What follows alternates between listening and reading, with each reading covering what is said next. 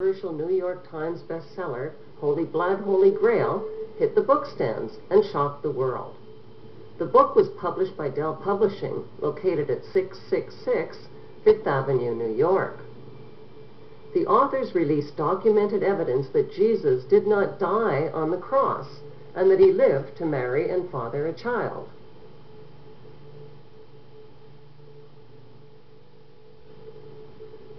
The authors also claimed that Israel's royal bloodline of King David was passed down through Jesus' daughter, who married into French Merovingian royalty. Kitty Kelly's book, The Royals, reveals that the late Princess Diana was a descendant of the Merovingian kings. The book suggests that Diana is a carrier of the holy bloodline of Christ.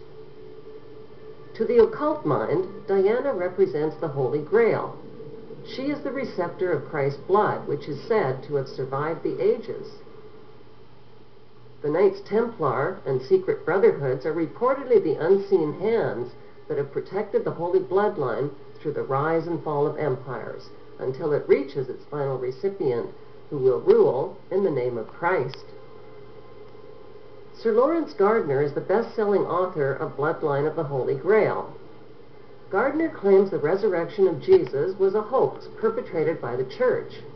The church falsified the gospel record so they could justify their existence as holy mediators between the people and the resurrected Christ.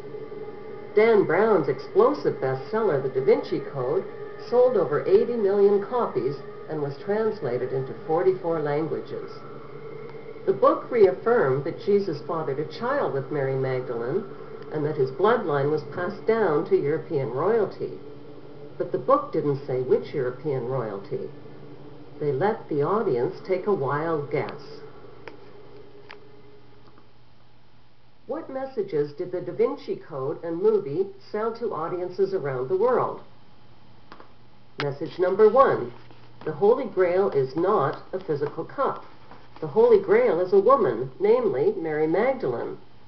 The Holy Grail cup symbolizes her womb and the surviving bloodline of Christ. Message number 2. Mary Magdalene was not a prostitute. That story was invented by the church to hide the intimate relationship between Christ and Mary Magdalene. Message number 3. The Grail relics hidden by the Knights Templar included documents and the actual bones of Mary Magdalene as proof. Message number 4. At the time of the crucifixion, Mary Magdalene was pregnant. After the crucifixion, she fled to Gaul, which is now France, where she gave birth to a daughter named Sarah. Message number 5. Sarah eventually married into Merovingian royalty.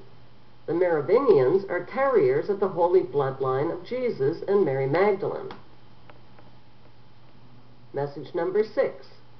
To this day, the Knights Templars are devoted to returning a descendant of Christ's lineage to the throne of Jerusalem. They have passed on the secret through an underground network of secret societies that include the Priory of Zion. Leonardo da Vinci was a member of the Priory of Zion. Message number 7. Da Vinci knew the Grail secret, and he coded it into his masterpiece painting, The Last Supper. The figure seated next to Jesus is not a man, but a woman. She is Jesus' wife, Mary Magdalene.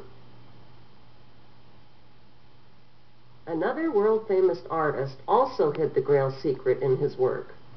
Frederick Bartholdi was a 33rd degree Freemason. He was commissioned by the Freemasons of France to create a monolithic statue as a gift to the Freemasons of America. Like Da Vinci, Bartholdi's masterpiece hid the secret in plain sight. He created a statue of Mary Magdalene in an advanced state of pregnancy. The statue has nothing whatsoever to do with liberty. Why are the Illuminati-owned publishers and movie studios releasing propaganda books and movies about the holy bloodline of Christ?